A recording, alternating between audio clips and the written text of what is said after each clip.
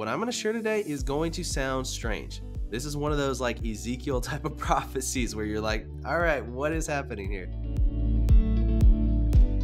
Hey y'all, this is Troy. So most of y'all know I share a lot of visions on this channel, a lot of prophetic words I receive from the Lord. And if you've ever operated in the prophetic gift at all, you know, it's a gift found in the New Testament, in Scripture. The Word of God says, I wish you all would prophesy. You know, the Apostle Paul says that. It also says, earnestly desire the greater gifts, but especially that you may prophesy.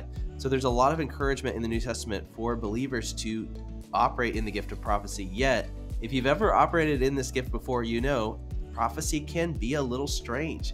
The experience of hearing from God can be a little odd, a little different. Some of the things, some of the ways that God chooses to speak can be a little different.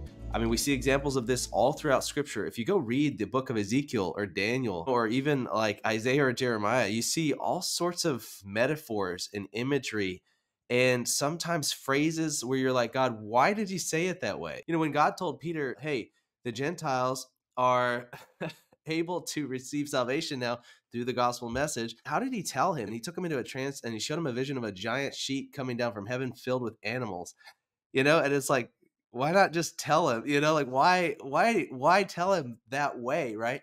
And it's like, well, our wisdom is not God's wisdom, right? And sometimes we just don't understand why God does things, but he knows exactly why he does things the way he does them. So all that to say, what I'm going to share today is going to sound strange. This is one of those like Ezekiel type of prophecies where you're like, all right, what is happening here? But I believe it's from the Lord, and I've received confirmation from the Lord about this for myself personally. I would encourage you to test this word along with every single prophecy I share. Test it the way that Scripture encourages us to test prophecy. So I'm just going to jump right in. And this is what I saw. This was back on October 25th. This is a word about this election season, 2024, the United States presidential election. Some of this is going to still apply to everyone who's listening, a general audience, but most of it's going to apply more specifically to those living in the United States who are following this election. I laid down because I oftentimes will just lay down next to my son. He's 2 years old, just to try to help him fall asleep, you know, as I'm putting him down for bed at night, and I'll sing songs to him. Sometimes I'll start singing worship songs. So I was just laying there and I was trying to get him to go to sleep, and I was singing worship songs to God. And he was just like closing his eyes and slowly falling asleep. And I began to actually see a vision as I was laying there. What I saw was a vision of a banana cut in half, and the peel was still on that half that was left, but it was literally like someone just sliced it in half. And so if you have not seen any of my other Donald Trump videos, this is super weird, y'all. But back in 2020, 2021, and 2022, the Lord showed me a series of visions that had to do with Donald Trump and bananas. Super strange. And for a little while, I didn't understand, although I was sharing the messages God was giving me, I didn't understand what on earth the bananas had to do with anything, right? And yet God kept showing me these visions of bananas. And then suddenly in the news, the whole Donald Trump is creating a banana republic thing came out. And I don't believe that God was making a political statement and showing me these visions. I believe he was just telling me, hey, this is something that's going to come out in the news. It's going to be something people are talking about. And we saw that prophecy fulfilled. And even the pictures of bananas I was seeing, it made a lot more sense after the fact, after we saw what started to come out. And if you want to watch that video, I actually did a follow-up video where I show what I shared ahead of time and what happened eventually, and how that prophecy was fulfilled. So I'm going to put a link to that video below this one on YouTube so you can go watch that. But I believe the Lord is just following up on the whole banana vision thing. So I saw this banana cut in half, right? And I believe this specifically has to do with Donald Trump. I believe it has to do with even more than him, though. It has to do with the movement that's surrounding him. And so what I heard later that night was this: the banana has lost its shape. It's lost its color, but it's not dead yet. It's still kicking. It's still rising again. So I believe he's talking about this movement, right, that helped to get Trump elected in 2016.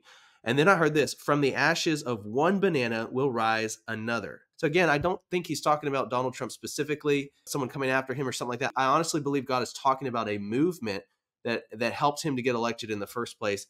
And the Lord is saying the same thing that happened in 2016, where you saw people unite around specific beliefs and a specific movement that was happening. He's saying something else is going to happen like that, but it's going to come after this one, right? This is what I saw next. I saw a vision of an old American wooden ship. I could see that it was made of wood, but it was old and it was a large ship. and it was flying in the air over an early American town. And I heard one of the historical cities. And I got this impression that it was one of the historical cities, but it was also very evident by what I was seeing. And then I saw as flags and banners were hanging off the sides of this ship that was literally like floating in the air. And I got this impression of like a homecoming, or like a garrison of troops will come back from war and march through the town or whatever, and people will cheer, that kind of idea. And this is the impression I got, was that this had to do with the USS Concord. So now, again, I know this is getting really weird, y'all. It's getting crazy, but I've prayed about this, y'all. I've gotten confirmation that this is the Holy Spirit speaking. He's using weird imagery. He's using symbolism. He's using metaphor here. I'm going to explain this vision in a second. It's strange, but go read the Bible. Go read the Bible. You're going to have the same experience. Go read Daniel, the book of Daniel. And you're going to be, even Daniel himself was like, what does this mean, God? And the angel tells him, like, you don't need to know the interpretation right now. Just put it away. It's going to be useful later. And it says even at one point he was sick for days because he was like so dumbfounded by what he saw and heard. And so that's sometimes God speaks and we don't fully understand what we're seeing or hearing, but we need to be obedient with whatever he tells us to do with it nonetheless. And so I got this impression that this ship floating over this early American town had to do with the USS Concord, which makes sense because the battle that initiated the Revolutionary War was a battle that took place in Lexington and Concord. So I'm going to read this. This is from Wikipedia. It says the British marched into Lexington and Concord intending to suppress the possibility of rebellion by seizing weapons from the colonists. Instead, their actions sparked the first battle of the Revolutionary War. So they marched in thinking this is going to be easy. We're going to push down this potential of a revolution. And instead, the very action of doing that sparked the Revolutionary War. And the Americans actually won that battle, surprising the British. And then eventually it led to the freedom of the colonies, from the British rule. So what does this have to do with this ship? So the USS Concord in 1828 was actually created and was named after this town that had to do with this, the start of the Revolutionary War, Concord, Massachusetts. And this was the very first ship to have that name, USS Concord. But here's the sad ending of this ship. So it did a lot of different stuff. I read about the history of it, but it ended up running aground on the coast of Africa, I believe in Mozambique, that area. But it ran aground and they tried for a couple days to get it afloat again and were unable to. They lost 3 crew members trying to get it back in the water, and they eventually had to abandon it. The next thing I saw was a vision of these backpackers hiking through mountains, and there was this beautiful green landscape. It was just represents this idea of like freedom and the new, like the next thing, right? And this is what I heard the Lord say. He said, a ship has sailed and needs to sink if this is going to remain beautiful. So do I believe that everything that Donald Trump has ever done and said is right? Absolutely not. I do believe, based on what I've heard from the Lord personally, that God has been using him in this nation for various reasons to do different things, that God is working through that situation, that God has allowed some of the things that have occurred for specific reasons. But here is the issue that I believe God is addressing. And I'm going to say this real quickly and I'm going to be done. Okay. All of this strange imagery, all these strange visions, I believe are pointing to one simple truth. And it is this, that ship that's floating over the, it's coming back, it's floating over the city of Concord, potentially, right? It's this idea of something that has sailed and something that has sunk, something that has passed away, being found in our memory again, like us remembering it and trying to revitalize a movement based on the past, based on what's worked before. And that's not necessarily the best idea. This is what I heard the Lord say. He said, something's going to have to change, and it starts with my church taking a stand for what's right in a way that's honoring to the one that saved them. I believe that the church should be at the forefront of the fight for a child's rights, a child, an unborn child's life. We should be at the forefront. And one of the ways we do that is by voting pro-life. But I believe the issue that the Lord is addressing here is the church should be taking a stand for what's right in a way that's honoring to Jesus. See, we should be asking the question, is this what Jesus would do? And if the answer is yes, then we do it, right? But also, is this the way in which Jesus would do it? And sometimes we get that first thing right, but we miss the second one completely. And we justify the way we're doing something because of what we're trying to do. And y'all, the end does not always justify the means. Now, Jesus did say, be innocent as doves and cunning as serpents. So sometimes we're going to do things in a way that God's leading us to do it, and it's not going to make sense to everyone else, and that's fine if God's leading you to do it. But the end does not always justify the means. And the reason I can say that is because God did not just leave us here to figure this Christian life out on our own.